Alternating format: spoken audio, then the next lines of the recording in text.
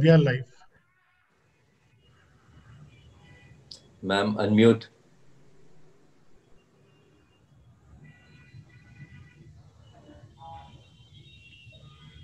You're still mute. Yeah. So we welcome everyone to this live webinar on the nuances of working with the digital microscope technologies, and we'll be talking basically about the anterior segment surgeries. And we'll first introduce the speakers, and I have my co-moderator, Dr. Rajesh Sinha, who is going to be moderating the session with me, and we have an eminent galaxy of speakers with us today to talk on this subject.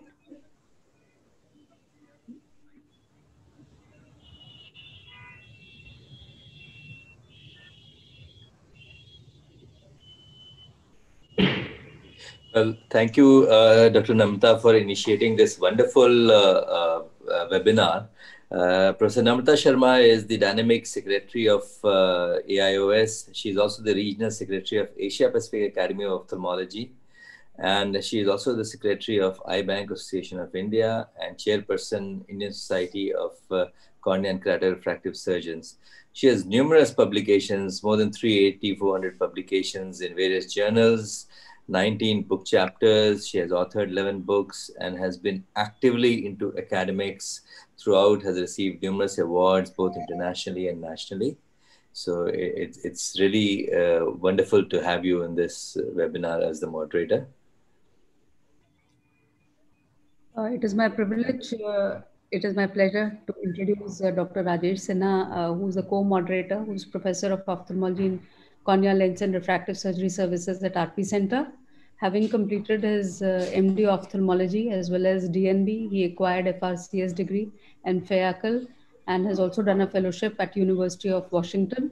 He has over 320 publications with 3 textbooks, 4 educational manuals to his name. He's the editor of Kerasite, past editor-in-chief of Delhi Journal of Ophthalmology, DOS Times, and lead guest editor for special issue of Journal of Ophthalmology. He has been a part of 3 multicentric FDA clinical trials and has presented many scientific papers and instruction courses both at national and international platforms, and received several awards, including the Achievement Award by the American Academy of Ophthalmology, Asia Pacific Academy of Ophthalmology, SAO Excellence Award by SAC Academy of Ophthalmology, International Ophthalmic Hero Award, Krishna Sohan Singh Trophy for the Best Clinical Talk in DOS, IRSI Gold Medal, Ecoin Gold Medal, and Bharat Jyoti Award. He is the Treasurer of All India Ophthalmological Society, SARC Academy of Ophthalmology. He is the General Secretary of Indian Society of Cornea and Cataract Refractive Surgeons and Treasurer of Eye Bank Association of India, and past General Secretary of the Delhi Ophthalmological Society.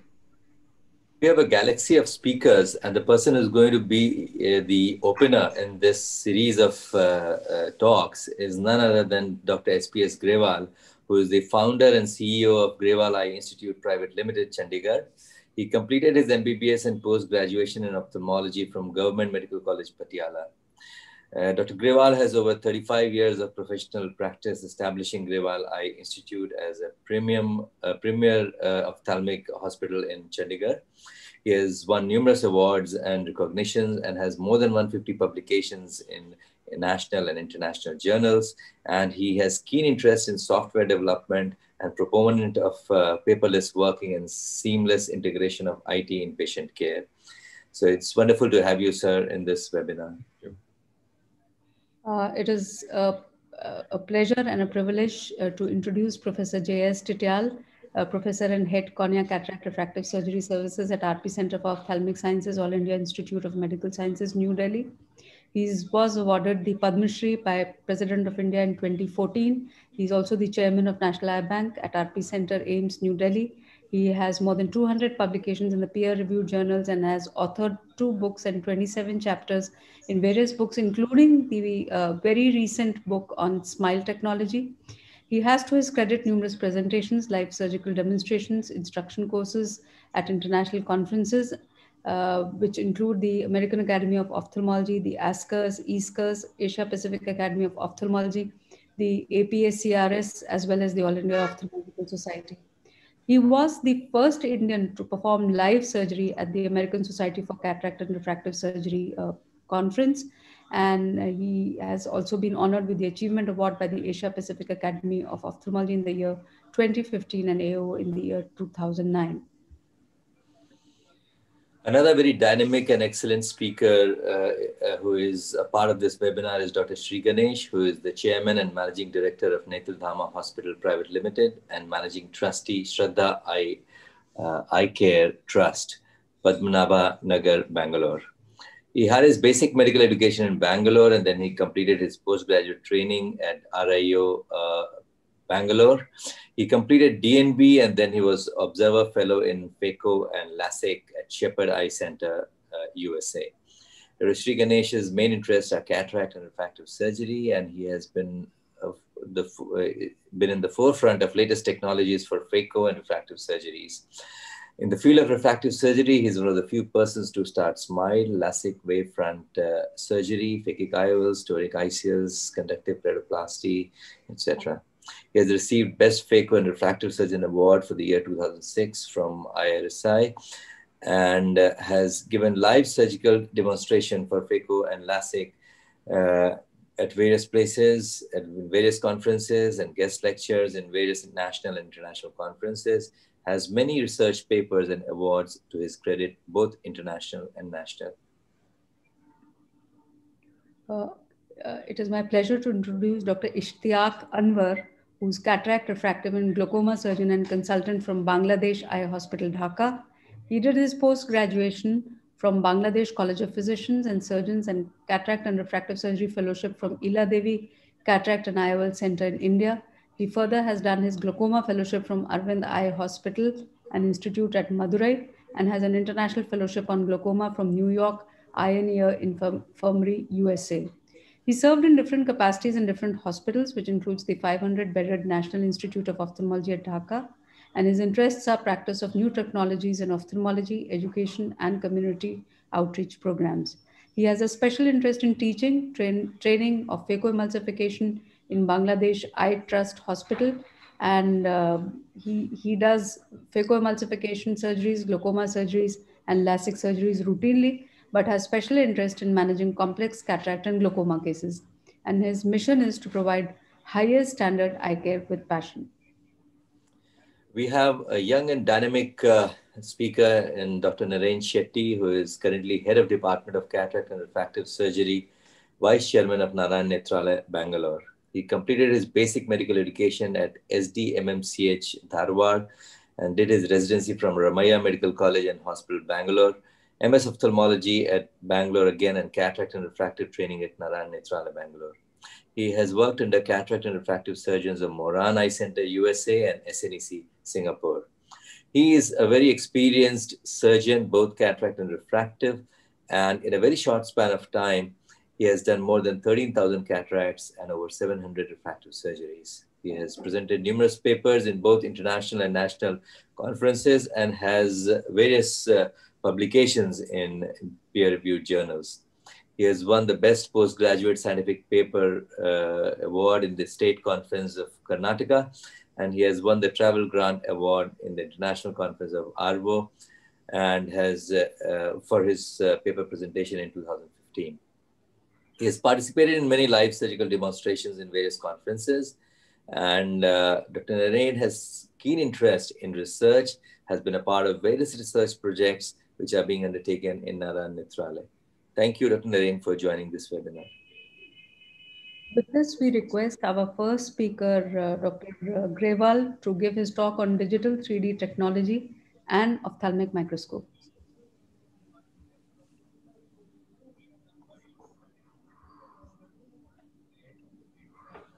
Thank you so much, Dr. Namita. Is the screen well visible and I'm yes, audible? Perfect, yes. perfect. Okay, thank you so much. My sincere thanks to AIOS and Zeiss for giving me a chance to be with you all today evening to share my experiences with the digital 3D technology as an anterior segment surgeon. Now, we all know that the stereoscopy is not something new. For the artificial stereoscopy, the concept was invented by Charles Wheatstone in 1838, so almost 178 years old thing. And the fundamental principle is to display an object from one angle to the left eye and to display the same object from a slightly different angle to the right eye, and the viewer's brain fuses the two images to create the stereoscopic effect. It is said that seeing is believing, and as an ophthalmologist, we all believe in that, but seeing more is believing more. And since eye surgery is only through the optical feedback, we don't have much of a tactile feedback for operating. The quality of the image is likely to affect the performance of the surgeon and finally the outcome of the surgery. There are a lot of advantages which we'll go through the presentation.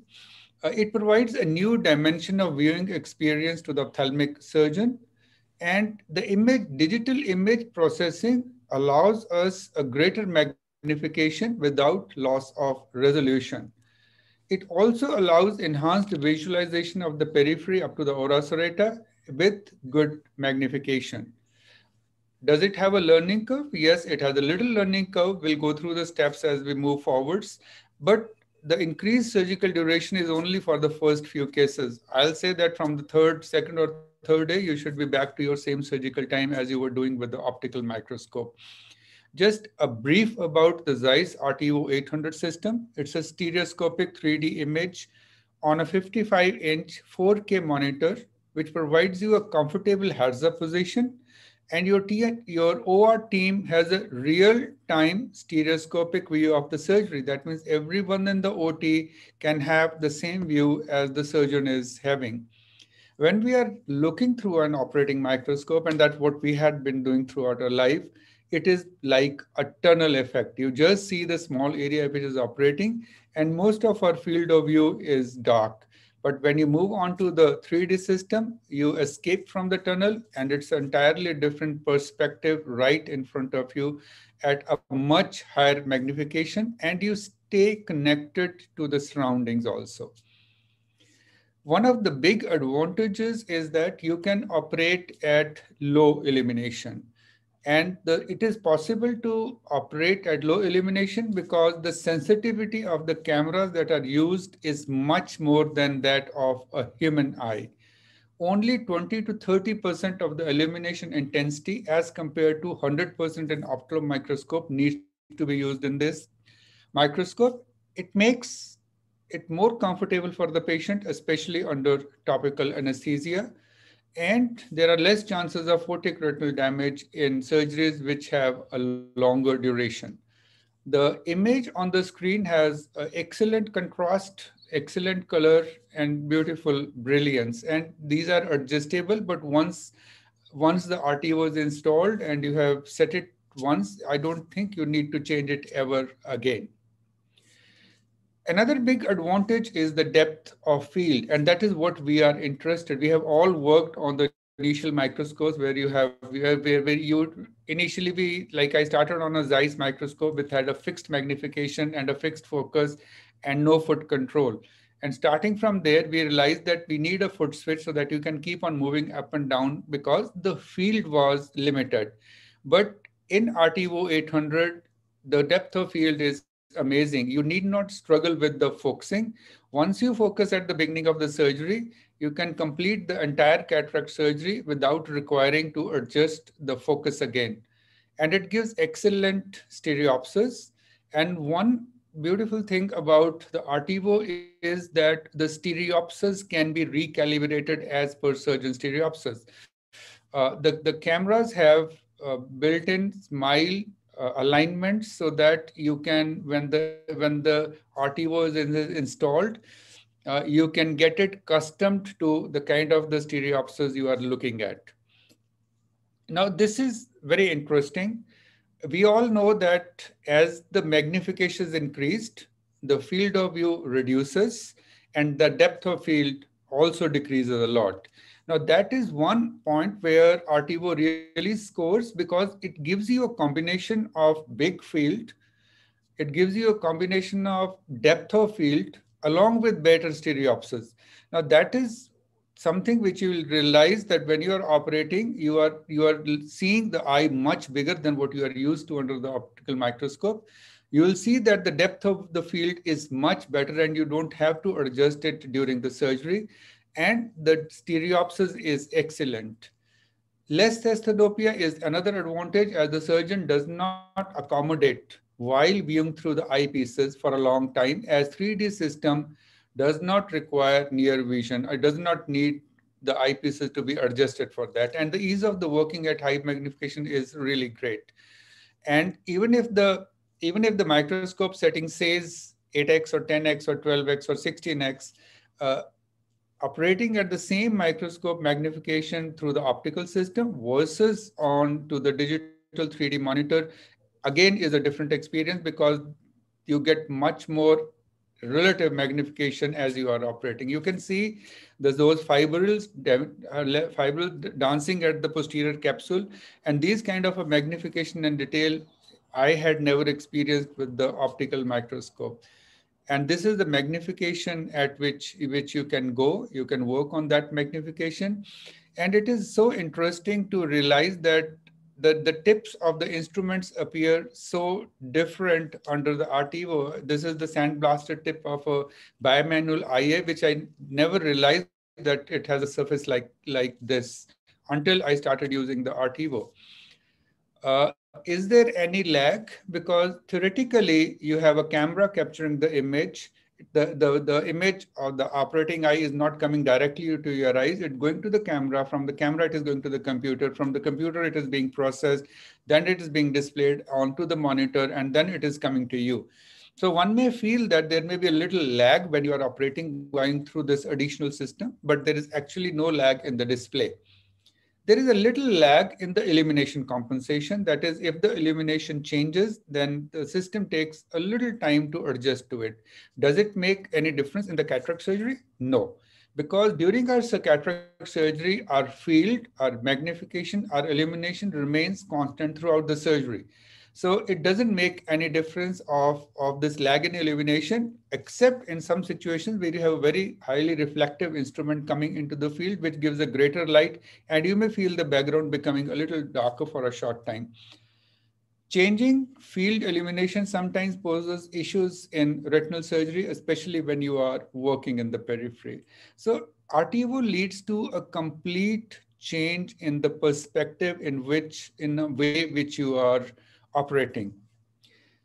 Now, in the learning curve, is there any recalibration of the coordination required? The truth is no, because as an ophthalmologist, we are already using an optical microscope. We are looking like this and operating with our hand down.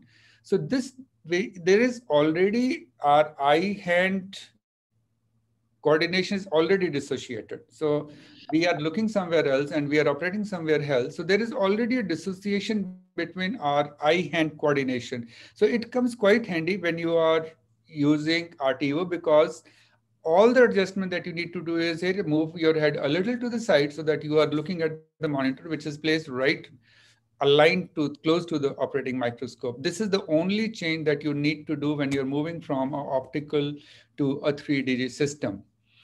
So a short learning curve is achieved ability to direct instrument to incision without looking down at the eye. So this also will take 2 or 3 cases. Within 2 to 3 cases, you will be looking at the monitor, you'll be holding the instrument from the assistant, and you will be able to direct the instruments right into the eye without looking where the eye is. So that step didn't take much of a time to learn. Another big advantage is ergonomic advantages. We all know that the surgeons have a higher incidence of their spine problems, backache problems, neck problems, and upper extremity symptoms. And they are seen in almost up to half of the surgeons operating over a number of years. And this is because we have the patient's eye, operating table, and the operating microscope, and we have to look through the binoculars. We are forced to adjust our position and bend forwards to look through the microscope. With the RTO, you are sitting back. Your head is completely dissociated from the operating microscope. You have a superior back and neck comfort. It's easier to keep your back straight as you can move your head away from the eyepieces and you don't have to lean forward for this. It is an aggregate of small things which make the final impact. Before surgery, when you are going to start the surgery, you adjust the stool height. You look at the foot switches, are they comfortable or not? You look at your patient's eye position, and you have to adjust your head also to the operating microscope. Now, this becomes a little issue. If somehow we could take one component which Artivo takes out, then it completely dissociates all these things, and you can have a position which is comfortable and you're straight back. And it is a hybrid mode. Like in beginning, if you I didn't have that issue at any stage to shift from the digital to the optical mode. Right from my first case, I have been doing all the cases onto the 3D only, but it has an optical mode. There is a small switch. You just flip the switch and it changes from the digital to the optical microscope. Now, I think that is a huge advantage. If there is some things is there or some situation where you want to go to the optical, it is just at the flip of a knob that you can go through. Another advantage of this system is if there are multiple surgeons operating in the same room, which is always there in the organizations, there is no need for IPD setting. Otherwise, every time you sit on an optical microscope, you will adjust your IPD, then you will adjust the refractive error to your thing. You'll adjust the eyepieces for refractive error. If you're wearing glasses, you will go to the high eye point setting on the eyepieces by screwing them out. And there is no need to adjust the inclination of the binocular. So a shifting between the surgeons is seamless kind of a thing with nobody has to make any adjustment for that. And that becomes excellent in the training also, because when you're training the resident, there will be many situations where trainer may have to intervene, and the trainee has to get out of the stool, and surgeon has to take over. Now, in that situation, the switchover is so quick because the surgeon is already viewing the same view. He has to just sit on the stool and continue with the steps of the surgery. The training is not limited to one resident at a time. So if you have 10 residents in the OT, each one is getting trained at that time. And it is far more comfortable for the assistant, enabling them to pay better attention to the surgical step. It's very important as an assistant, if you are assisting in vitrectomy, you have to bring down the lenses in position. So it becomes very easy for the assistant to get the things quickly and accurately and precise in focus for the surgeon. And advantage of stereoscopic videos to improve the understanding of the surgical steps and enhance the learning of the new residents. There is excellence of reviewing of the surgeries because stereoscopic view improves understanding of instrument handling for the residents. We found that after moving on to Artivo, the incidence of complications by the trainees has come down, and these trainees are who have done just 3-4 cataract surgeries before they come to us. We are part of the resident training program for Northwestern University. So it definitely has a tremendous effect on the training, and these are the reasons which I've already mentioned. We went through our data because we have the actual surgical time data for all the cases for many years, and we found no statistically significant difference in cases operated on Artivo or operated earlier on the digital microscope.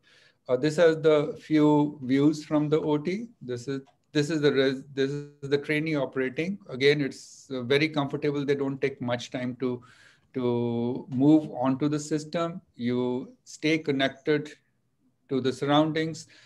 This is a tracheum surgery. This is how it is recorded. The stereo surgery is actually recorded like this.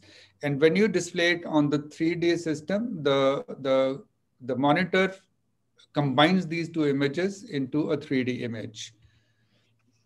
And it does have, this is the view from one of our consultants, Dr. Zeiss RTView Surgical Visualization System at our institute for the past few months now.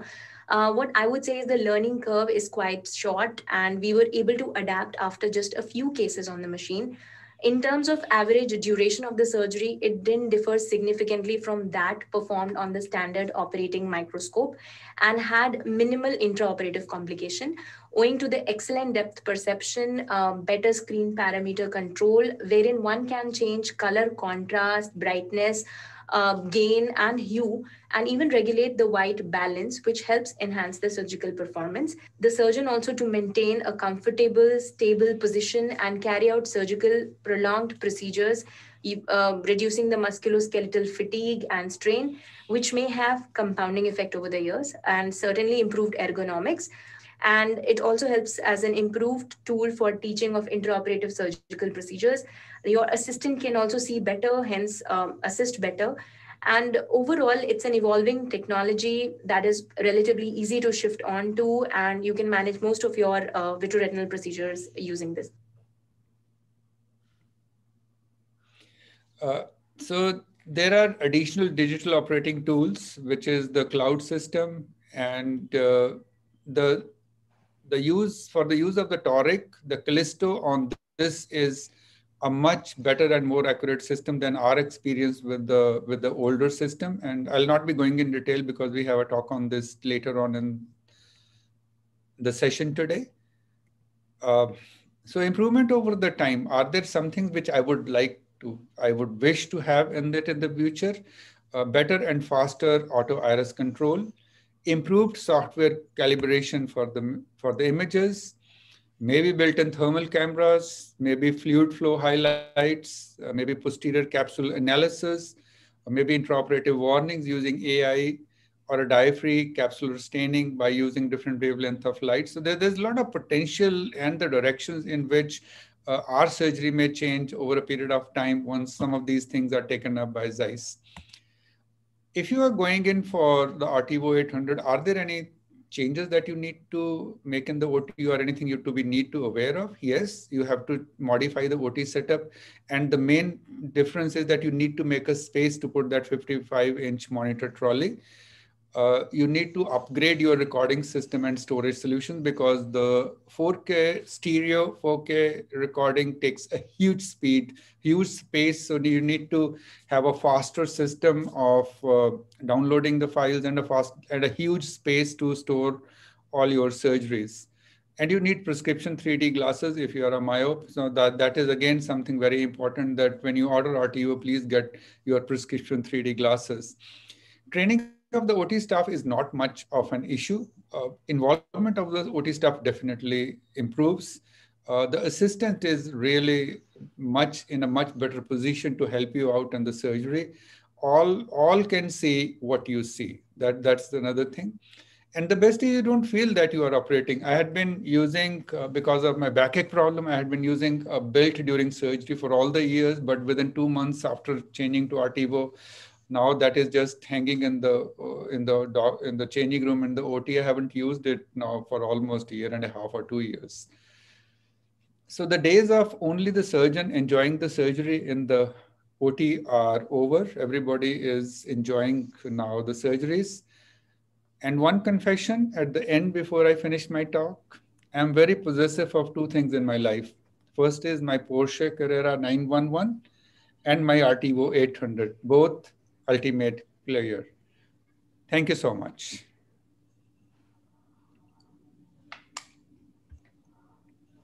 Thank you so much, sir, for that fantastic talk on RTView, which covered almost everything.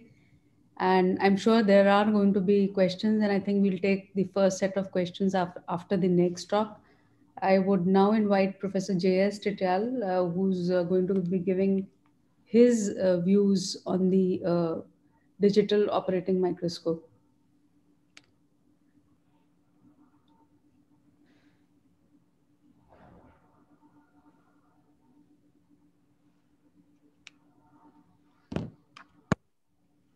Yeah, good evening, friends. Namrata, is visible? Yes, sir. Perfect. Yeah. First of all, I'd like to thank AIOS team and the JICE people for organizing this wonderful session on digital technologies. I think entire surgery, not only the ophthalmic surgery, most surgery done in a body has become digitalized, and we are not far behind in improving the outcomes of various ophthalmic surgeries with digitization. So I'm going to talk about the workflow of cataract surgery with new digital technologies which we have with us. As far as financial disclosure are concerned, I have no financial disclosure to be made. We have been employed by the government sector, All India Institute of Medical Sciences. Let me take you through this presentation in three segments. So if you look into workflow for cataract surgery, there'll be three things. One is the pre-operative assessment of our cases. And what about intraoperative features with digital systems? And ultimately, the post-op assessment for looking for outcome, satisfaction of our patient after doing surgery. So let me take you the first thing, which is basically the work of a patient, which is now become so accurate with optical biometries and the aberrometry analysis of these patients. Then most importantly, the data transfer of these diagnostic to the operating microscope for your surgical enhancement. So effectively, we can say today the cataract surgery has become like a refractive surgery. It's mainly because of availability of these technologies, which made things possible for us to calculate in a manner which will give you ultimate results. So this is how I'm going to take you through the initial things, which will be basically looking for IOL Master 700, ray tracing of cataract patients to get aberrometry of the eyes, and how to get the data transferred to have a surgical precision and accuracy in the operating table, and the final outcome in a post-op period. IOL Master 700, we all know, is the latest technology in optical biometry, which gives a telecentric keratometry to give you a better assessment of a corneal as such, and the attachment of swept source OCT, which provides the total K, which also encompasses the both anterior and posterior corneal curvatures. We all know posterior corneal surface has become very important since we have been working on a toric IOL outcomes. Now we know that posterior corneal surface has to be assessed to achieve a good outcome in a toric IOL implantations. Once we have a swept OCT attached in IOL Master 700, that effectively calculates the entire both anterior and posterior surface, gives you a total keratometry, which is basically takes away the calculation which were made initially to presume how much will be the effect of a posterior corneal curvature in ultimate IOL power calculation. So that's the advantage of having combination of IOL Master, which has telecentric 3-zone keratometric assessment of anterior cornea. With the OCT, get a nice posterior surface assessment of these cases. And TK will give you a better assessment for, especially for IOLs power calculation, which are looking for cases with toric IOLs. And especially now with the trifocal toric lens, you require a very accurate assessment. And most importantly, the post-refractive surgery patients, where we do have major challenge of assessing the corneal toricity or corneal power more accurately, because after refractive surgery, both anterior and posterior corneal curvature would change. And the tools which we had earlier may not give you a true analysis of posterior curvatural change after refractive surgery in these corneas. So this IOL Master 700 gives you a true K or a total K, which will give us a good assessment of IOL power calculation in cases of post-refractive surgery patients. So if you have IOL Master 700 as an interface, what all things can be used to get a good outcome in your patient. So basically, it is the integration of preoperative assessment with IOL Master 700 and transport this data to the operating table. So basically, it is an Ethernet port which is connected, internet connected with the system to the printer. And the software can also be there. The data interface is electronically, can be transferred to your operating system, especially Microscope, where it can be computed to assess your Callisto eye. So the toric IOL alignment can be easy. So either it can be transported by your USB port, or you can have a forum attachment where you don't require to take any data with USB.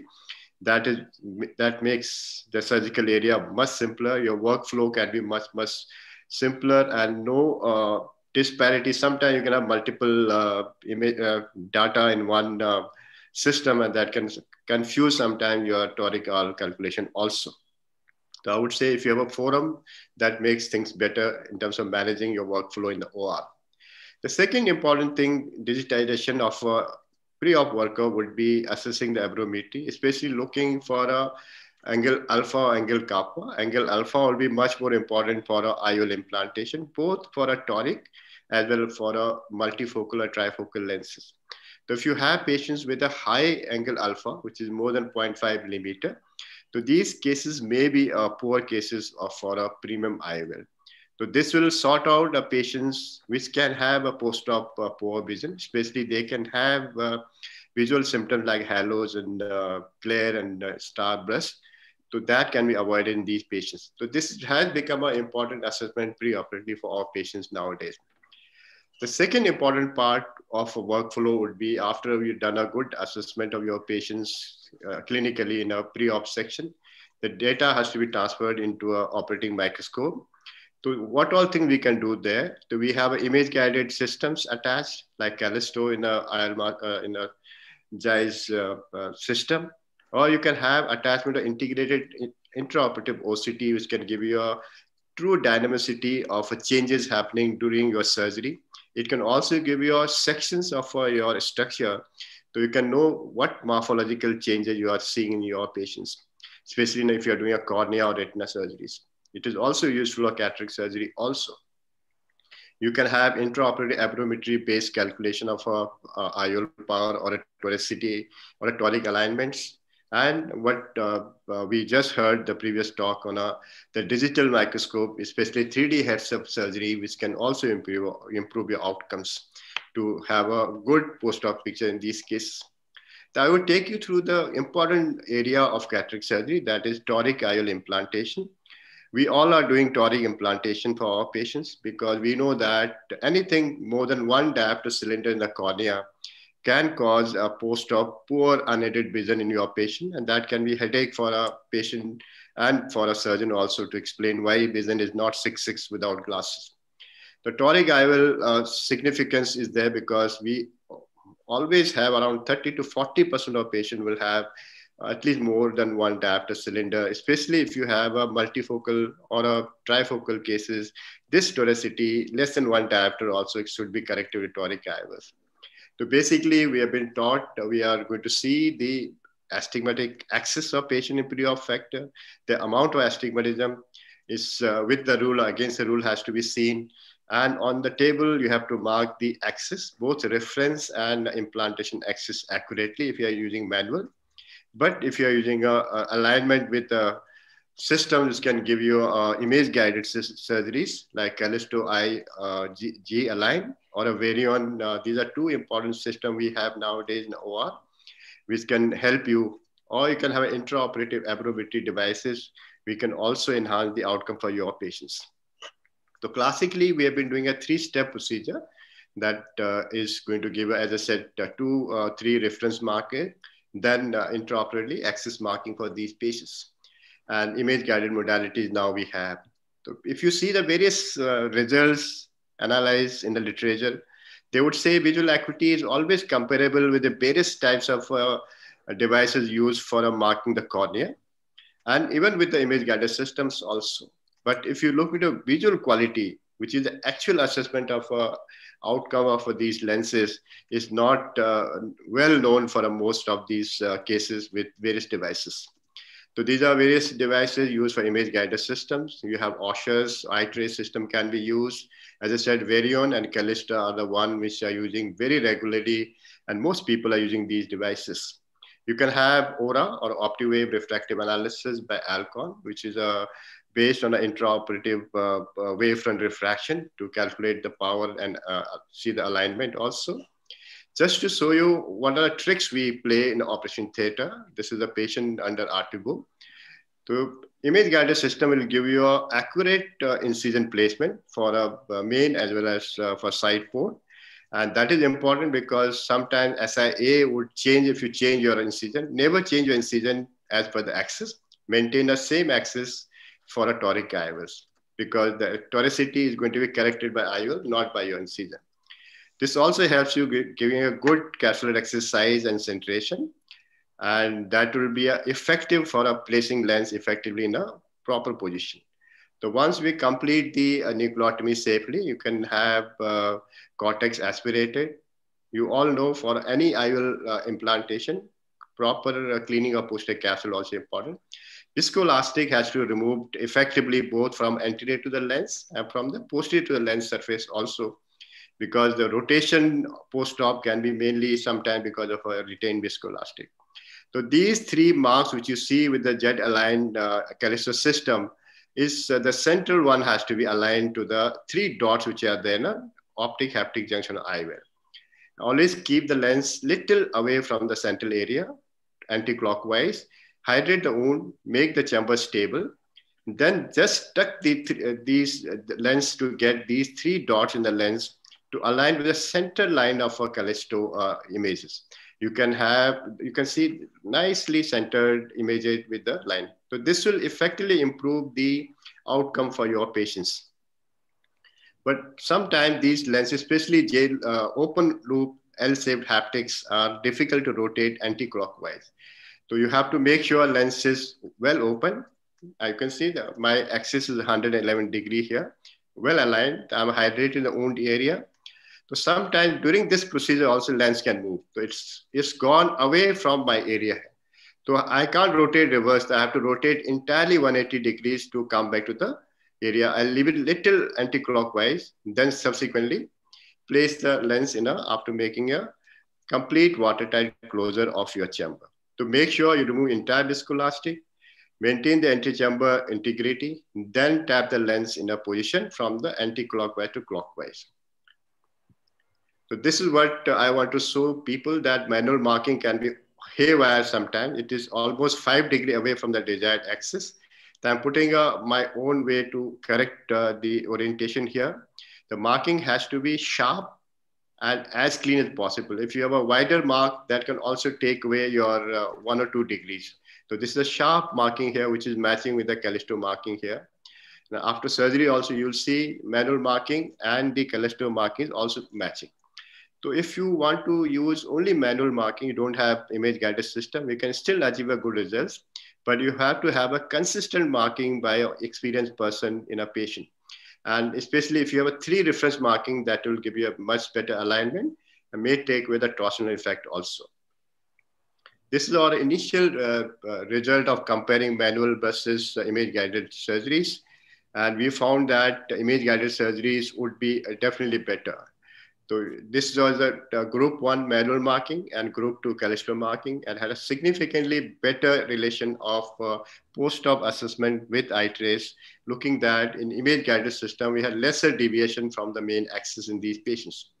And the other important thing was visual acuity were comparable, as I said in the beginning also. But once we looked into a modulation transfer factor function, which is basically the contrast of these patients and point sweat function, both were effectively much better in case of the image guided surgeries. That shows that if you are nearer to your reference axis of implantation, your quality of vision of patient will be much better. This is a device which is attached to a femtosecond laser. And you can see here, this device gives you a little knob in the capsulotomy, and that can be a reference axis for implantation. So laser devices can also give you an enhancement of placing IOL in an accurate axis for these patients. This is one of our patient which is correctly aligned to the tongue, which is there in a refractive capsulotomy, and IOL can be implanted subsequently. Comparing Callisto versus Aura, and there are many reports out there. Callisto and Aura are equally good, but some studies would say Callisto will be better in some cases also. What about workflow with the Artipo 800 3D operating microscope? We heard Dr. Grewal taking us through the entire system. This is also a significant increase in the safety of yourself, patient, and getting a good results. This is our editorial we published in IGO, looking into its advantage in a current normal of working in a COVID time. We do have 3 beam system, active or passive. What we use is a passive 3D system, where we use a heads-up system. We have 2 available in India, Ingenuity and Artivo cases. So this is what Dr. Grewal talked about. You can go to very, very high magnification of these patients. My illumination around 36%. You can see 17.5 time magnification. And despite this magnification, the image doesn't get distorted. Only thing, the movement of eye of patient can be magnified also. So you have to be careful little in these cases.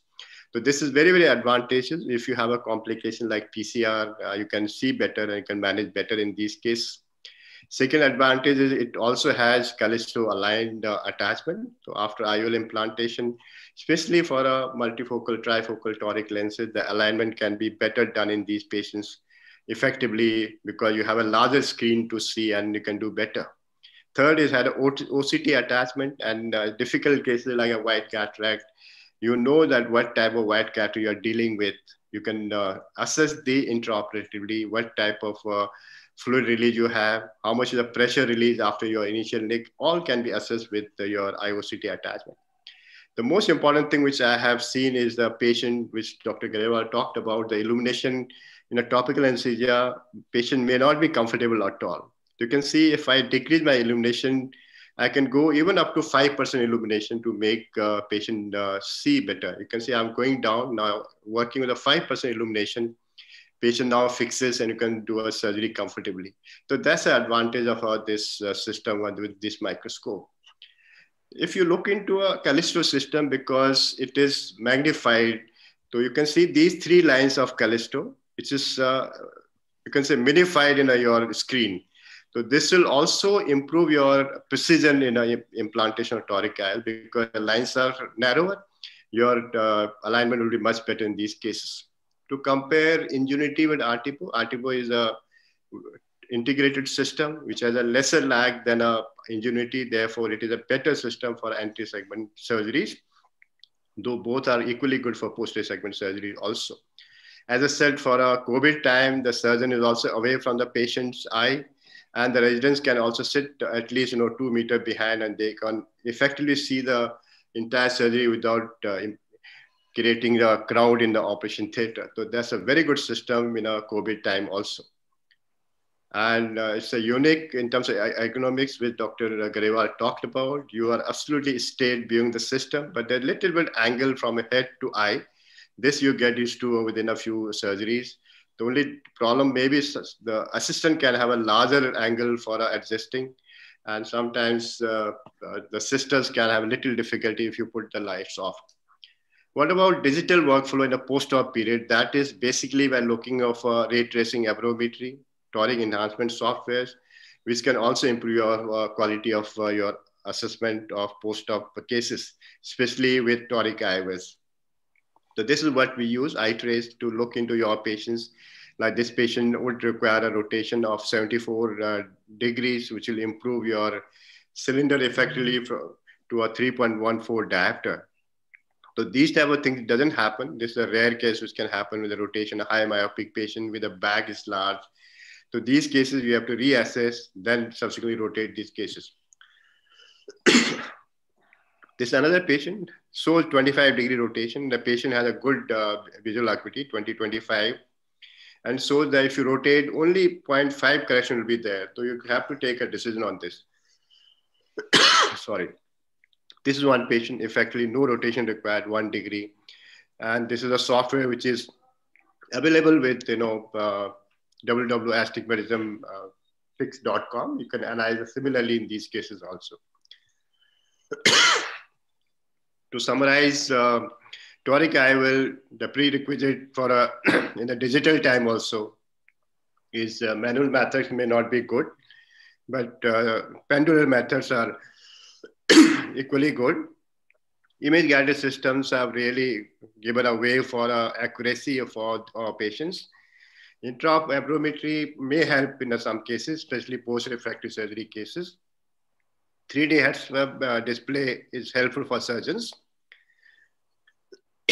Sorry, with the enhanced ergonomics, especially the magnification, working with the OCT and toric image guided systems does help you in improving visual quality. Residents, I think, as Dr. Grewal talked about, it's very helpful for teaching. A large number of people can see at a single time. and they can assess themselves, seeing the surgeon, and improve their surgery also. The institution where we have more teaching, these devices seem to be a must in future. For nursing staffs also, they can see the surgery, what is being going on, and they can assess better. But sometimes if the lights are dim, they can have difficulty in, especially they're loading the IOLs. Digital outflow improves the workflow for our patients, both intraoperative, where we have advanced diagnostic like IL-Master 700, which gives you formulas which can effectively be used for difficult cases like post-refractive surgery patients, ray tracing abrometry. Intraoperatively, they can be integrated to an image-guided system, IOCT, and abrometry. And basically, the entire pre and intraop can be integrated by seamless transmission to forum. And post-op assessment is also digitalized nowadays to get a good results for our patients. Thank you for kind listening.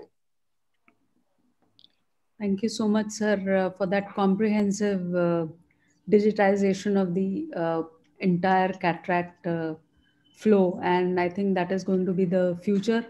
I would now request Dr. Sri Ganesh to give his talk, and his talk is going to be on RTView 800, interesting surgical videos. There is a question both for Dr. Grewal and Dr. Tityal sir, and I think sir did answer this in his talk, and that is that there is some amount of tilt which happens, because when you're especially operating temporally, and if you're not doing it superiorly, then there is a tilt which happens, and there is an angle which is present between the between actually the monitor where you have placed as well as between your neck. So how do you compensate for that, and do you get used to it? As both me and Dr. Grewal talked about, definitely there will be some tilt in terms of your vision is concerned, but your body position is absolutely straight. So what I have measured, it ranges from around 7 to 10 degrees from the axis you have for microscope with the patient's eye. So that is compensated by, your hands are actually in the patient's eye state. That we are always, we are potentially been trained into being straight to the patient's position. Your hands are absolutely straight to the patient eye. It's only your eyes are which is little away to the screen. So that you get used to. Only problem which I've faced now, like since we have this system, I've only done surgery in headset. Once you go back to the operating microscope, everything looks very, very small. It's like shifting from a naked eye to microscope surgery. Microscope gave so much of magnification and better visibility. Same thing now, shifting to RTView headset device, it gives us so much of clarity, the magnification. Once you shift to microscope, everything looks very dull. So that also people have to get used to.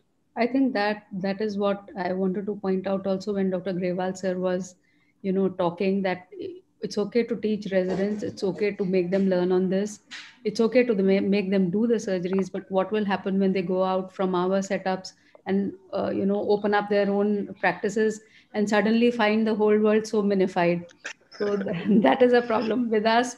We are just between the magnification and the minification because we are used But to it. I'm pretty sure because people are going to come out with these devices. And we found that it gives you so much of a clarity and magnification, and your surgery improves faster. So I'm pretty sure training will also become much better with these systems. And most microscope in future will have this device attached. So and prices will definitely come down. And Yes. I'll add that over a period of time, the price is definitely going to come down. Can I add one thing to the question about the angle? It's already answered, but one thing is that if you are right next to the microscope, the change in angle appears a lot. But when you move back, that angle becomes very small. And as Dr. Tyal said, it's only 7 to 10 degrees, which is not significant. It will appear significant if your eyes at the microscope and then you're looking at the monitor. One additional thing what I felt while doing surgeries in this system is that your recording is very good and very well centered, and you can monitor that yourself, and you don't have to depend on your assistant for monitoring that. So that is also an additional advantage which I felt apart from so many good things. Rajesh, I think point well taken, because the things are magnified.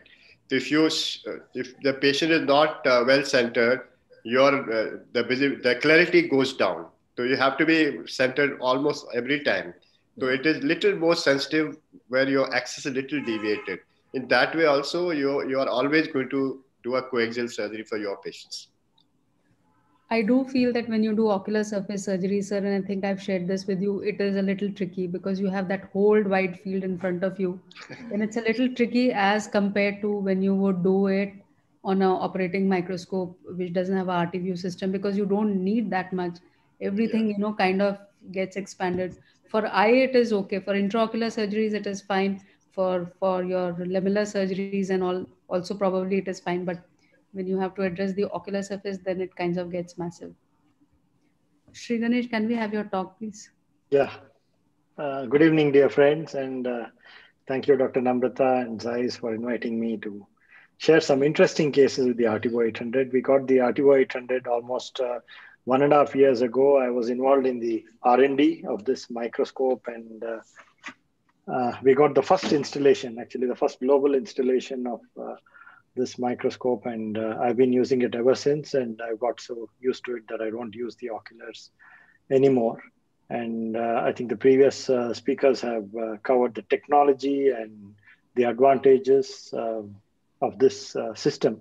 But I'll just show you some interesting cases which I did this week. And let me just share my screen.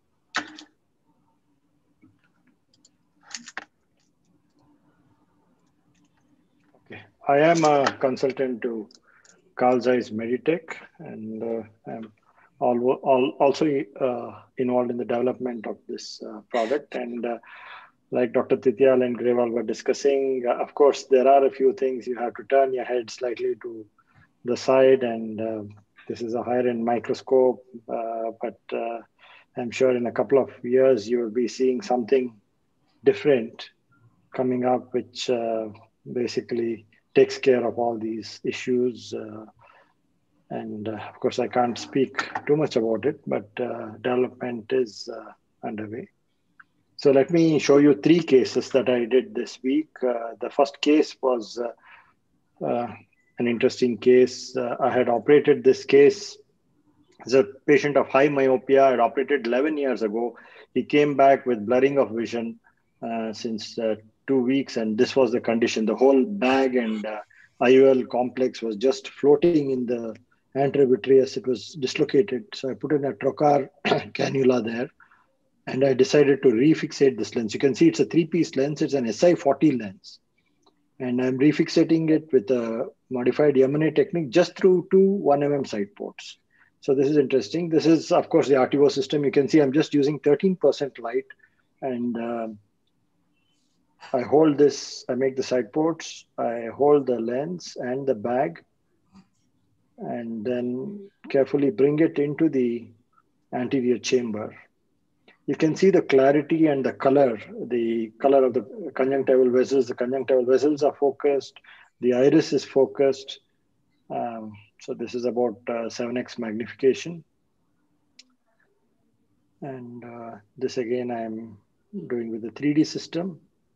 This is a complex case. So it's not only for routine cases, but complex cases also. I bring the whole lens bag complex into the anterior chamber. You can see the sommering ring there.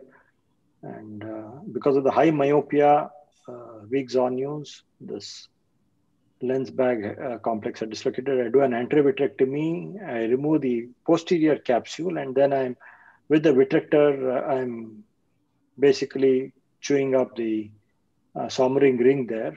And after that, I kind of separate the anterior capsule and release it from the lens. Now I have to skin the capsule from the IOL so that the IOL is free. So I take a Sinski there, and then you can see that, like Dr. Rajesh was saying, it's always centered because you have to be centered when you're doing the microscope, and the recording in HD is excellent. So you can see very well. Your residents also can have the same view as a surgeon. So I'm just kind of releasing the capsule from the optic and also from the haptic. There I go there, and then now I have released it and separating all around with the Sinski.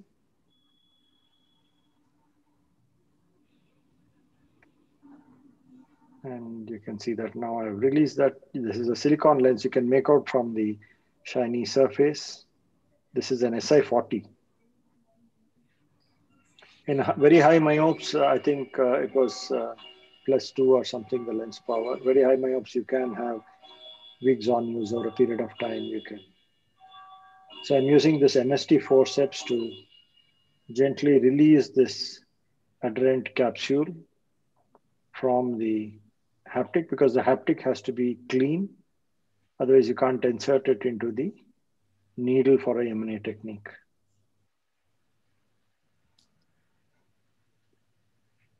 So all these maneuvers are done just through 2 side ports. And you can see that visualization is excellent. You're sitting up straight, you're looking at the screen, and then you can even do all these small maneuvers. So then I separate it. Now the other haptic has to be released. You have to kind of skin it from the other haptic, the capsular bag. It's quite adherent because it's almost 11 years since the first surgery was done. So I just kind of pull it and then skin it off, and there it comes out.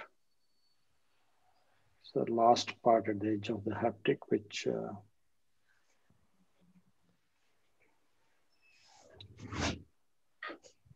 so you can see that now the lens is free in the antechamber. I just remove the capsule. So then I go under the lens and do a vitrectomy, anterior vitrectomy, to clear the vitreous there. Then the pupil is small now. It's just a 2.5 millimeter pupil. So I use an iris hook. And then I put the iris hook on the right side.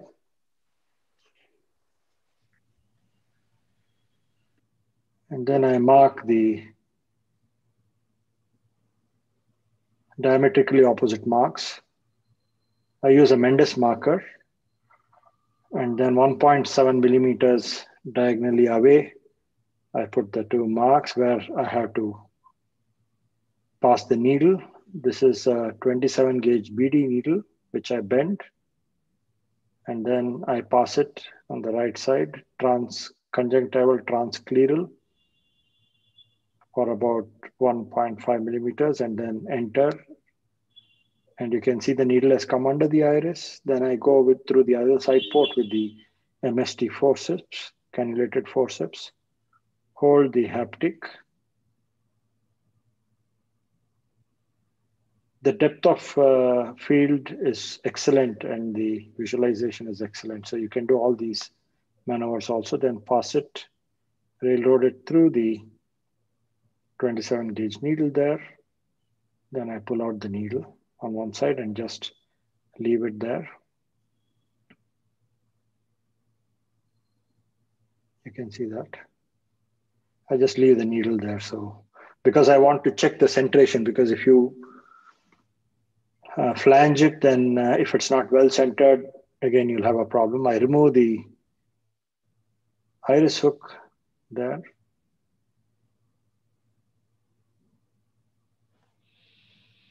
And I put it on the opposite side, on the other side port. Retract it. This is again so that you don't have to manipulate the haptic a lot, because if you manipulate the haptic, it may twist or bend and then you don't get a proper alignment. Then I pass the 27 gauge needle, again, go under the iris there. I'm able to see it very clearly because of the retracted iris. Go and hold the haptic with the MST forceps. And then it is a little tricky, but I thread it through the first time is a miss, second time I get it in through the needle. And then gently pull it. The pupil is small, so you have to be a little careful, but the IOL again slips under the iris very easily now. I hold the haptic which has come out, and with my left hand, I remove the iris hook. Of course, being ambidextrous kind of helps in these situations. Then I flange it with the thermal cautery. So you get a flange again there, nice flange. And you can see that the lens is very well centered. Then I go on to the other side, release it from the needle.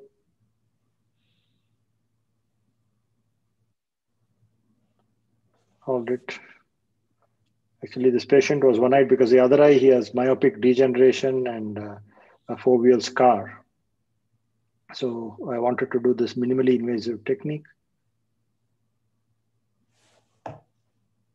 And again, flange it. You have a nice flange there, adequate flange, and then you just bury it subconjunctivally.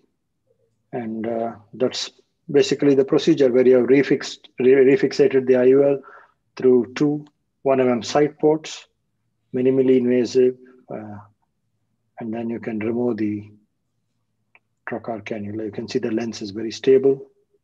Just hydrate the side ports a little, and then I remove the trocar cannula, self-sealing, and that's the procedure. This is the coaxial elimination, stereocoaxial. You can see that lens is very well centered. So that is the first case.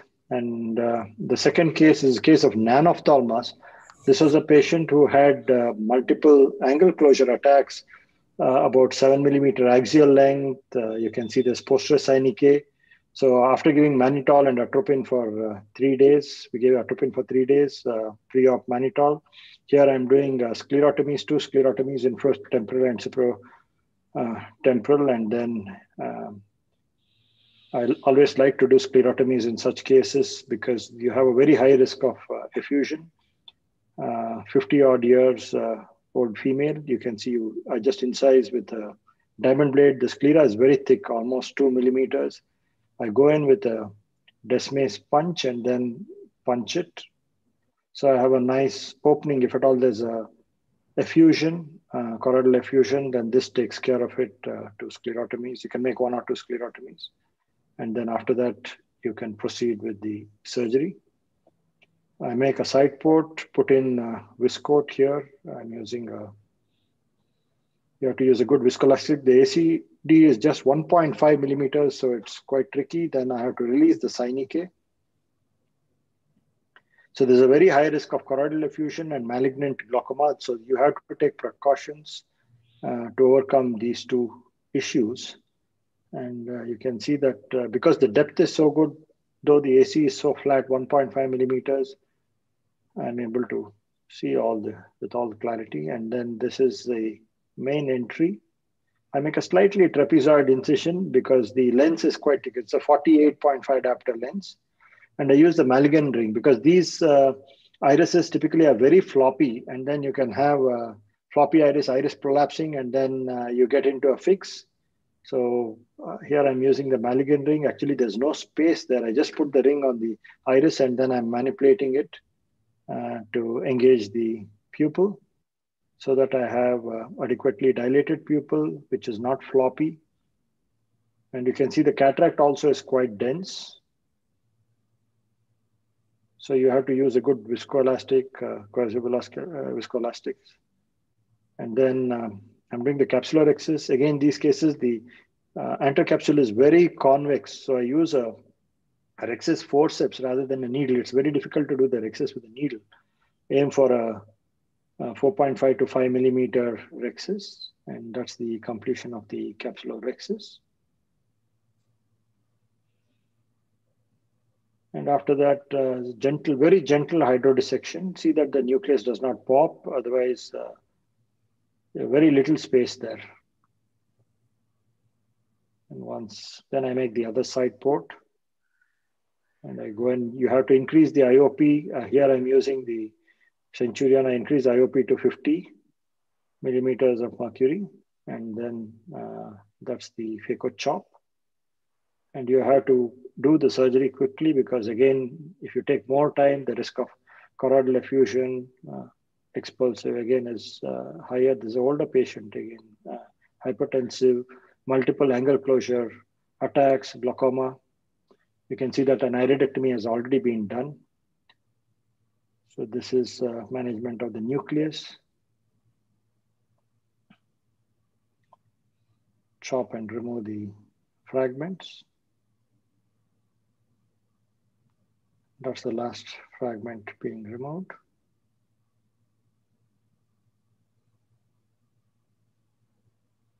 And always put in visco before withdrawing the probes. Maintain the chamber always. Otherwise, if the chamber collapses, even on UBM, the patient had an anterior rotated ciliary body. You have a very high risk of intra-malignant glaucoma aqueous misdirection. So always maintain the chamber. That's the cortex being removed. Again, put in viscoelastic, remove. You can see this is a custom-made lens, 48.5 diopters from IOCare. So we put in the lens into the capsular bag.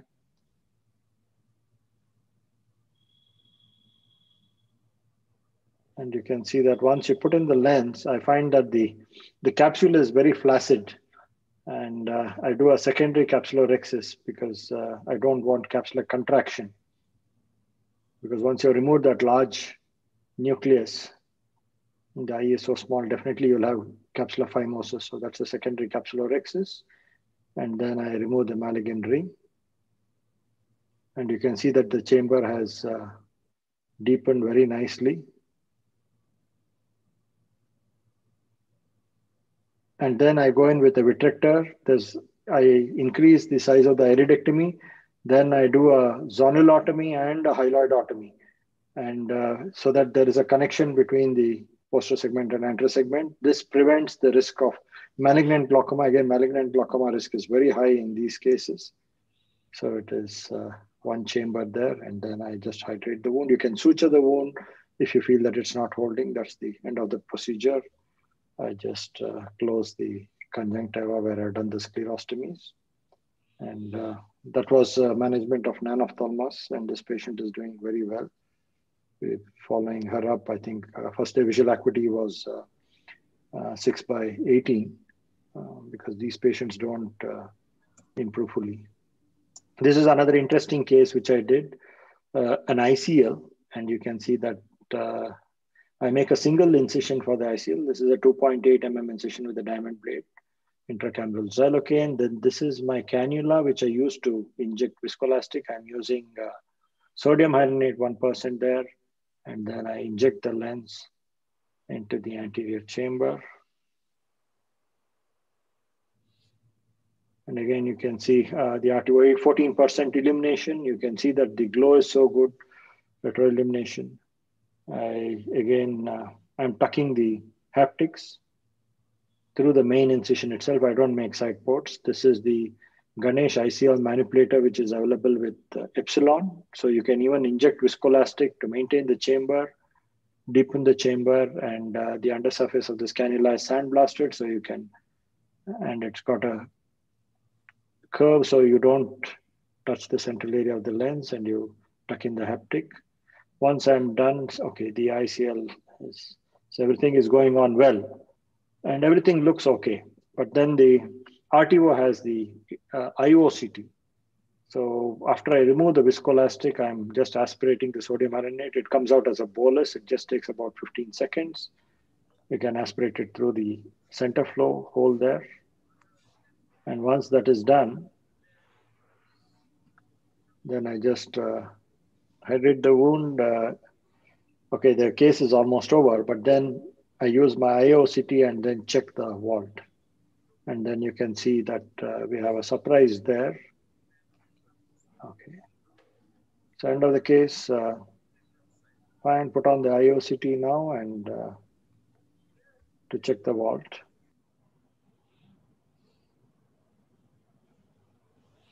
And you can see that that's the IOCT, intraop-OCT. The RTO 800 has IOCT, and you have a large, you can see the vault is almost about 1,100 microns. So you have a guide there also 1 millimeter. So each segment is 200 microns. So you have like 1,100 micron vault. So what do we do now? So you can see what I do is I go in with my cannula, irrigating cannula, and I just rotate the lens. This is a non-toric ICL. So when you rotate it from horizontal to vertical, because the vertical sulcus is bigger than the horizontal sulcus. So I've rotated it vertically. And then once you rotate it vertically, you can see what is happening to the vault. the vault reduces. And you can see the vault has reduced to about 400 microns now, which is perfect. So from 1100 microns to 400 microns. This is how the RTO helps in ICLs. So you don't have to bring back the patient, exchange the lens, or again rotate it. So having an IOCT intraop is very useful in such cases. So these were the 3 interesting cases which I did this week, which I thought I would share with you all. RTO system is excellent. You can see even at almost 10x magnification, you have both magnification and field, which you don't get with a regular operating microscope. You can see that the lens is focused, cornea is focused, you can see the blood vessels are focused. And of course, all the other advantages that were alluded by the other speakers. Thank you very much for your attention. If there are any questions, we can take them. Thank you, Sri Ganesh. I think those were really 3 sets of complex cases which you read. And intraop OCT was there with the case with the ICL vault. And so if you had an intraop OCT, otherwise also without having an RTView, that would help. But how do you think RTView particularly helped in the complex cases? Yeah, you can see that the visualization is better. So if you can see better, you do better. It's as if, why do we use an operating microscope? Because we want to see better. So with the RTO 800, you have better illumination, you have better magnification, you have both depth of field and magnification, which you don't get with the regular microscope. You don't have to keep refocusing, that saves you time.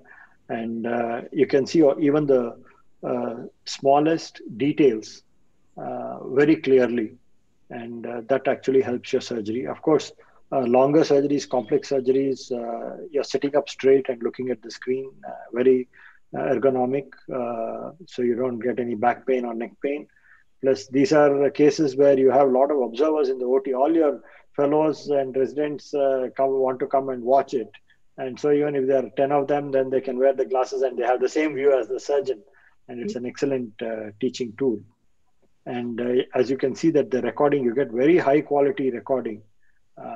And you can see the small details. So it's and you're always centered, like Dr. Rajesh Sinha said, that you don't have to keep worrying whether you're centered or whether you've gone out of field.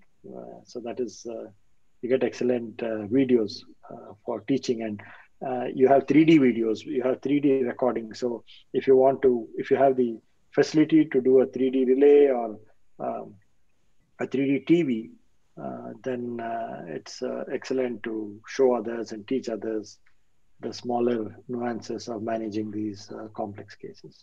These files are quite big. So how difficult or how easy is it to edit these movies? You have to have software which compresses these files, and then you can use that. So it is not a big issue, but then you have a 2 TB or a 3 TB hard drive where you put in all your recording and you edit it then and there so that you reduce the size. And then you put it. Of course, my surgeries don't need that much of editing, so that's a good thing. It was almost all 3 were almost unedited videos which you showed us. Another thing is that cases like you have Stevens-Johnson syndrome, ocular surface problems, patients are not able to open their eyes. There you could decrease the illumination, like Dr. Chityal also showed. See, even otherwise for topical cases. For topical cases. Topical phaco when you're doing, especially refractive surgery, where patient sees everything. It's not a white cataract, but patient actually sees the entire light going into his eyes. So ICLs, basically all the light is going into the eye. So they're very sensitive. When you use a regular microscope, you have to use 25-30% illumination and they're squeezing against the speculum. Here you can just use 10% illumination. They're very comfortable. And you also have good visualization. And even topical phaco is much more comfortable for patients. Plus you have all the other assistance that you need for capsulorhexis, the Z-align for toric alignment. For LRIs, you have the markings. So these are all additional. And the other thing I find is for patients who have severe kyphosis, who cannot lie down, those who have breathing issues, then sometimes you may have to stand and operate. And that's when this helps, because you're totally dissociated from the oculars. So you can just stand, watch the screen, and operate. And I have done so many cases like this. It's very comfortable for the surgeon, comfortable for the patient, and that is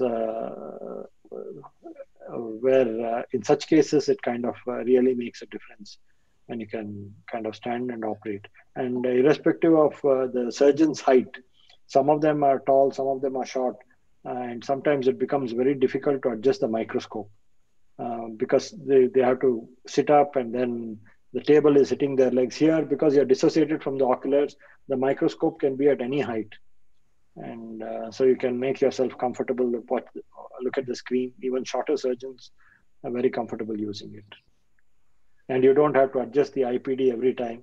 So basically no surgeon settings like that. Plus you have the EQ workplace and the Callisto, where you can transfer all the data seamlessly from IOL Master 700. You can put in your post-operative fractions. You can get your nomograms and your personalized day constant. So the whole host of other technologies associated with the RTO 800, which helps you in your practice. Thank you so much, Dr. Sri Ganesh. I now would invite the next speaker, Dr. Ishtaq Anwar from Bangladesh, who's going to be speaking about RTU 800, the digital microscope, our initial experience. Thank you and good evening, Professor Namrata Sharma and Professor Rajesh Sinha. And I also like to thank AIOS and Zeiss for arranging such a nice webinar. Am I visible? Perfect, perfect. Everything is fine. Thank you. So we have got this very recently, and we were eagerly waiting to use it. And as with new technology, this is just a journey, and this was a very good journey for us. We were waiting for it for a long time. And for any technology, it goes through adaptation. And what used to happen is that we used to get all these technologies once they were tested in the Western countries. We used to get it after many years, third generation or fourth generation, and we used to get all the benefits. But now scenario is changing, and we nearly order at the same time. So we are also going through the evolution and contributing to science. So why we wanted this microscope?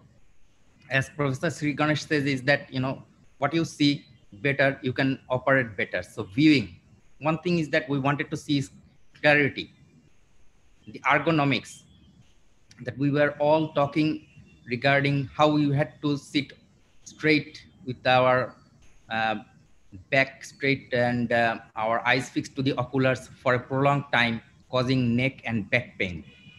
And the beautiful magnification that it goes up to, and we are also talking about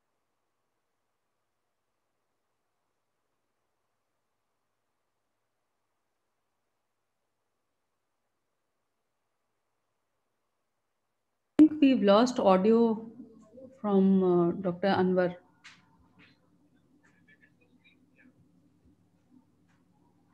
Is the audio on? No, ma'am, the audio is off. Now, Dr. Anwar, can you repeat? Dr. Anwar, can you write it on the chat, Sudhil, that there is some problem with the audio? Am I audible? Yeah, now you are audible. Okay. So better depth perception and all the informations that we used to have in Callisto, like what the illumination, the magnification, what mode we were using. And this is an excellent technique teaching tool. So all the OR staff and the fellows can see whatever we are doing. So our experience, we had a big expectation. And when I saw first, it was just wow, that such big images that I can see with such clarity. But with time, we had to adjust some of the OR settings and how we were doing our operations.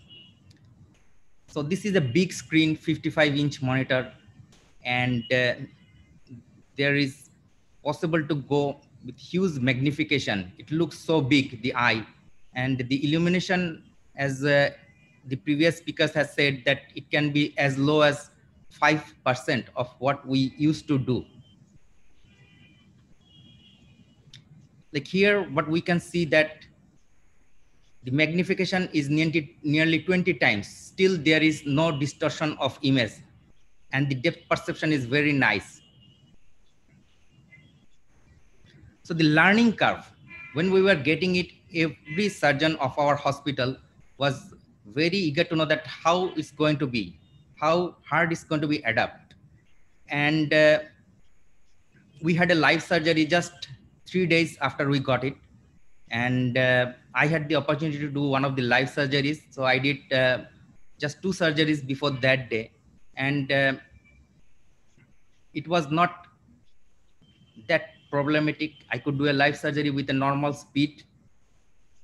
And the other things were that where to set the monitor, how to sit, how much to tilt the head. All these things, I think, with 3 to 5 surgeries, it is possible to get idea and get accustomed to that. So the learning curve, I would say that it's not that much. And as the previous speakers have said, that we can do surgery in very low light. So there is less chance of phototoxicity, especially when the trainees are doing, they tend to take more time. The patient comfort is much more, and nearly it can be done at 1/3 of the light what we were used to do. The magnification is enhanced. The depth perception is not that much affected when we magnify it. And the resolution, as it has been mentioned, that is a 4K quality, beautiful resolution. I would like to just share 2 surgeries. And we can see that the magnification and all the add-ons here, how much illumination. I was initially using a little bit more illumination. So this is a lens I intended to do was a bag in the lens. So once the anterior capsular axis was done, we have to do the posterior capsular axis. And we can see beautifully even the wrinkling of the posterior capsular axis. So a nick is made with a lateral movement, and then with OVD that is enlarged, and the OVD is pushed into the Burger space, separating the posterior capsule. And all this was visible so beautifully.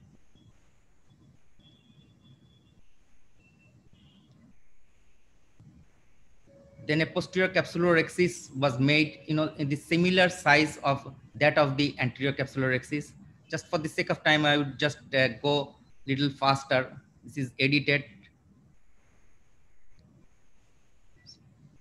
Once the posterior capsular axis was made, this is a special lens, Bill IOL, which was invented by Professor Mare Jose Tazignan. So we put both the capsular axis rim in the groove of the IOL. And we can see both the anterior capsular axis, posterior capsular axis, everything so clearly, and look at all the surroundings. And even up to 25%, 20 times magnification, it was so nice. And as Professor Titil was saying, that in PCT or other cases like this was one of my colleagues was doing this case where he intended to put a toric IOL and there was a posterior capsule rupture. So I took over and converted that rupture into a PCC. So this was a toric IOL intended.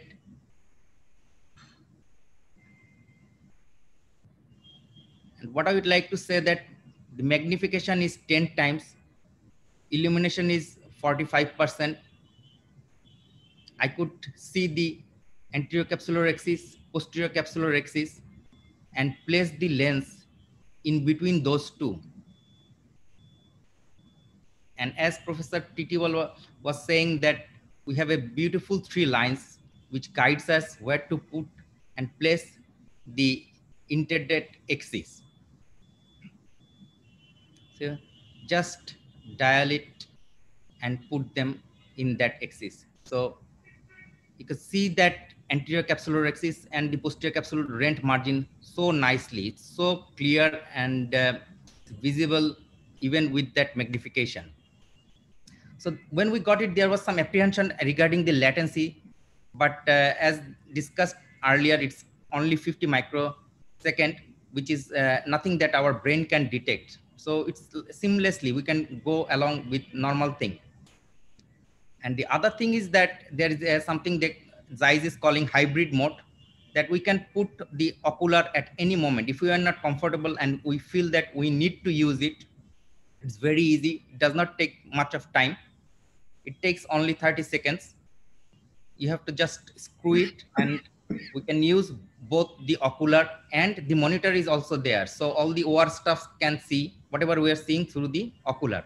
But there are some little adjustment we had to make, as most of the surgeons now operate temporally. So for a right eye and left eye, the screen needs to be constantly moved and rotated. And we can't view exactly straight ahead, which we are doing till now. So this needs to be adjusted, and we have to tilt little bit to the right or left according to the eye. And I was trying to go close to the microscope, but I think as Professor Sri Ganesh said, that if we lean back a little bit, this would not create problems. So this was a good tip for me. I'm going to try the next day. So this is the thing what I felt, that lot of movement of the monitor was needed once I was going from left to right side. And there was so many wires, thick wires.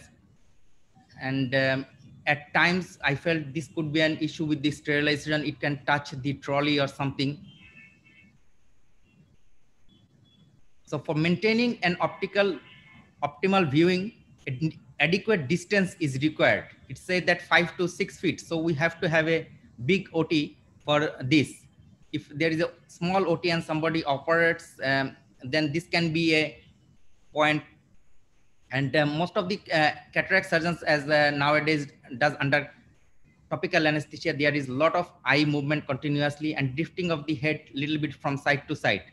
And so it requires frequent recentration, because what I felt that the view when the eye is at center is best, and there is little margin of error with the, it's not same as that conventional microscope. So you have to be exactly at the center to get the best view. The other thing, the first surgery that I did, what we used to do is we used to fix up the microscope first and then set the table.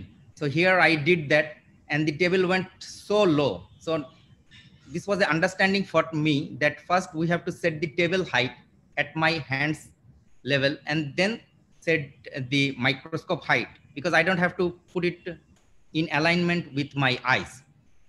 So in conclusion, I would like to say that the learning curve is not that long. It takes usually 3 to 5 cases to get accustomed to all the change dynamics and position. And we did not observe any significant lag time. But what all the speakers are saying, that there needs to be little less movement with the fine focus. But in our center, what most of the surgeons are feeling, that we have to focus more rather than the conventional microscope. And in future, what we would expect is that the monitor should be wireless, so that when we are moving, we don't have to take all that wires, and movement of the monitor can be minimized in some way. And one other thing, that for any technologies to sustain, the cost is a big issue. So I'm sure in future this is going to come down. The best thing is that all the OR staff fellows are on board. They are seeing whatever I am seeing. And we have like 36 surgeons, and all of the surgeons have tried it, and all of them are just excited to use it, and they are doing very well. So what I request, that we can sit back and rest our back. Thank you.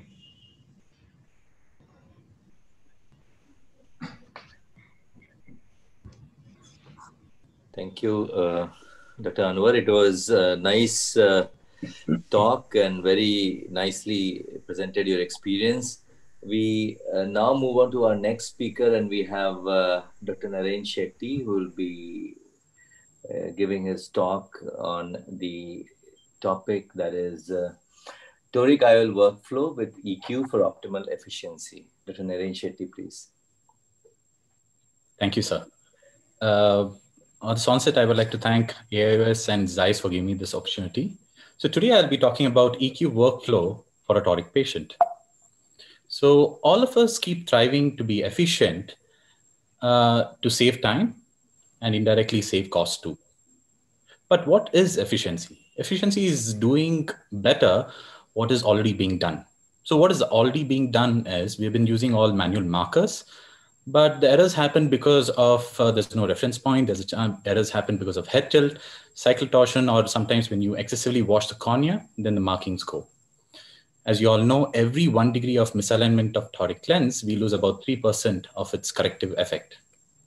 So when we use the routine 3-step technique of marking the toric, of marking the eye, first we mark the eye horizontally on the slit lamp. Then intraoperatively, we mark 0-180 on the eye, and then also the marking of the desired axis of alignment of the toric lens. So when we use this technique with the bubble marker, we have found that the mean error of axis is about 2.48, and also the total error in toric IOL alignment is about 4.98. So is there something better? This is where the Callisto comes in. So basically, it is a markerless system. What it does is it gives an intraoperative reference point for you to align your lens, but it has other features also. It compensates for the cyclotorsion and gives you the right axis where you can create your incisions, your LRIs, and also do your capsular axis perfectly centered to the pupil or the limbus. And also it helps you in the toric alignment. So as you can see, I put a CTR in all my toric patients. As you can see, I'm doing it under irrigation. So once I've put the CTR, the trailing part, I hold it with a microforceps and put it into the bag. That way I'm rest assured it doesn't go into the sulcus. Now, why CTR? As you can see, there's a huge gap between the posterior capsule and the lens and the optic. This is one of the reasons why there is a higher chance of rotation during the early postoperative period. Now, when we implant a CTR, what happens is it expands the bag and brings the anterior posterior capsule closer together, thus increasing the contact between the optic and the bag. As you can see, this is a post-CTR implanted eye, where you can see a beautiful contact between the posterior capsule and the lens. It also has an automated tracking, so even if the patient moves his eye, the alignment or the reference points keep moving along with it. So this is how the overlay looks like, where you just have to align the toric lens according to the markings. Now, when we compare marker and markerless system, definitely I think in terms of quantity of vision, as Titi also rightly said, the quantity is similar, but definitely there is a significant increase in quality of vision, especially if you're going for a toric multifocal or trifocal lens. The patients will appreciate the difference between the two. And there are different studies stating the same. So now we have good hands and good machines. Is that enough? No, we need to connect them. And this should be a seamless connection. This is where the Zeiss EQ Workplace 1.6 comes into play. Basically, what it does is it seamlessly connects all the different machines in your hospital and brings it into one place. And it uses a platform called as Forum and connects all the platforms. So in the clinic, so what we do is once we do the biometry, the IOL master data gets transferred into the online, and not just the biometric data, also the topography, the OCT, any DICOM machines, you can use it and upload it online. And this can be accessed from any computer from anywhere. Now, the first thing what you do is you need to log in and you need to customize your settings. That means first you can choose the formulas which you normally use and also the IOLs which you normally use, and also the order quantity and also the emails you want to send your order to.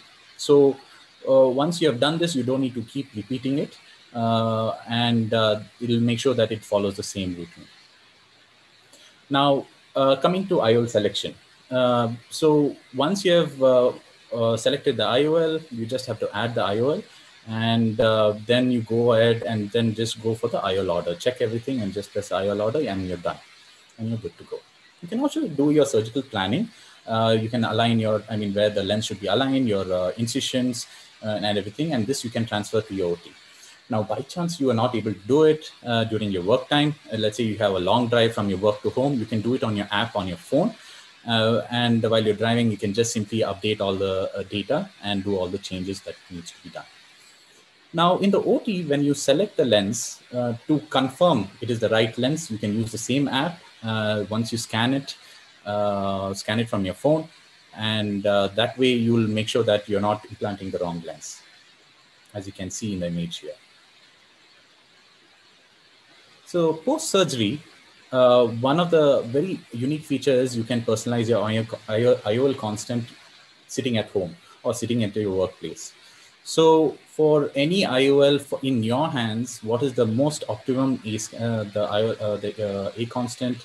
You can really customize it when you add the pre-op and post-op data, and also put in the post-op refraction, and that way you can really customize and tighten your post-op results. Now, does all of this actually improve efficiency, or is it just a gimmick? So we did a study where we looked at the time taken before and after EQ workplace. So this is how the workflow normally goes before the before EQ workplace in the macular system, where all the scans are done, the printouts are taken. Usually the calculation is done by the fellows or the junior surgeons, and it is given to the concerned surgeon. Now, if the surgeon is busy, it might take even 30 minutes to reach home and get him signatures, and then maybe it goes to the store department and purchase order. So the time taken might range from 8 minutes 30 seconds to 62 minutes 30 seconds. Now, after the EQ workplace and the macular system, so the time taken is just about 55 seconds to 1 minute 22 seconds. Now let's look at the intraoperative workflow. As you can see, this is how the normal workflow goes on. Not much of changes, but the place where we actually save time is during the marking, and also during the surgery. The marking, what you save is about 30 seconds, and then 7 minutes during the marking. So total of about 7.5 minutes in the intraoperative period you save. But we usually do about 100 surgeries per day. So that means we save about 750 minutes, which is a significant time which we save. And especially when your OTs are really busy, this will really impact your efficiency and make sure that you're giving a good experience for your patients. Now let's get into the patient's shoes. As you all know, or we all want a patient workflow. We don't want a patient workflow to be long and inefficient. We want a patient workflow to be short and sweet. So likewise, so when we look at the patient workflow for a toric patient without EQ workplace and macular system, first you have to instill a local anesthesia eye drops when you're working on the slit lamp, and this is not just once. You have to apply it once more during your surgery. As you all know, the local anesthesia is pretty toxic to the epithelium, and the more you apply, it'll damage the epithelium and you have punctate epithelial erosion, even though you have done a perfect surgery. Because of this, the patients will have a lot of discomfort, redness, watering, and also decreased vision on the day of surgery. But when we look at the patient workflow or a toric patient with EQ workplace and a macular system, there is absolutely no added step when you compare from a monofocal patient. You'd just be the same, and on the day of surgery, patient's so much more comfortable. He's so happy. His vision also is much better.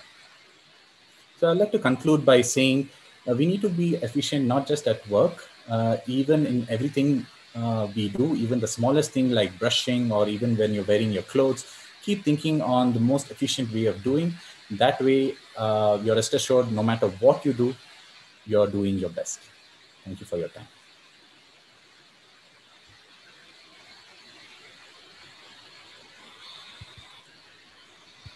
Thank you, Naren, again for a very nice presentation. There is a question for Dr. Sri Ganesh, and that is the case in which the nanophthalmos case. There's a question on YouTube channel that do you think a lot of manipulation was done in that case, and will the angle get damaged? No, the patient, non-ophthalmos patient, already had multiple angle closure attacks, and then had also a PI done, had extensive posterior synechiae. We released the posterior synechiae, put in the Maligan ring. There was not much of manipulation at the angle. And you put in a heavy viscoelastic like Viscoat at the angle, deepen the chamber. Sometimes it stretches the trabecular meshwork, also improves the outflow. And of course, I still have to see this. I just saw the first day post-op, corneas were clear.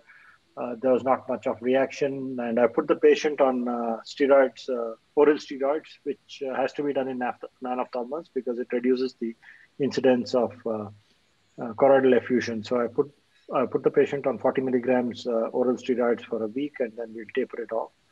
And these are the precautions: pre-op atropine, mannitol, and then oral steroids. But the patient was doing very well. Like I said, patient had 618 uncorrected vision, and we'll have to see corneas were clear. And, we called her after a week to again check IOPs, but should be okay. She was already on anti-glaucoma medication, 2 drops. So we'll have to see whether it reduces. Thank you, Shri Ganesh. There is one question which Dr. Ishtaq, I think one issue which he raised, and he said that there's a problem for the right eye and left eye, and I would request Dr.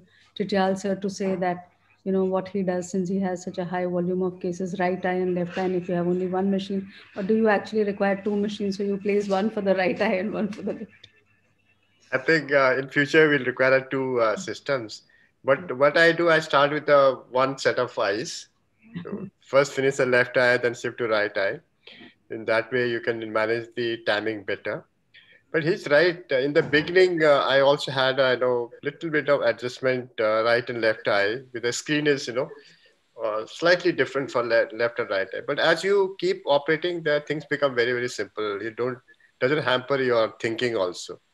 I think So it has a thick wire, maybe wireless system. If it comes, it may be more useful.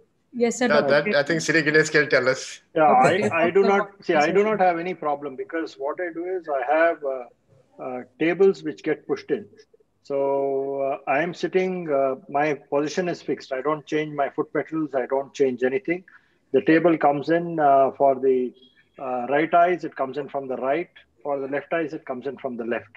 So there is no issue at all. And then the cable is taken in the periphery of the room, and then I have the television there. So the cable does not obstruct the television. You cannot have wireless because the wireless transmission is not good enough to relay the 3D and HD relay. So you need to have wires, and then it is again limited to, I think, about 15 feet. You can't have very long wires also, because that will again give rise to lag.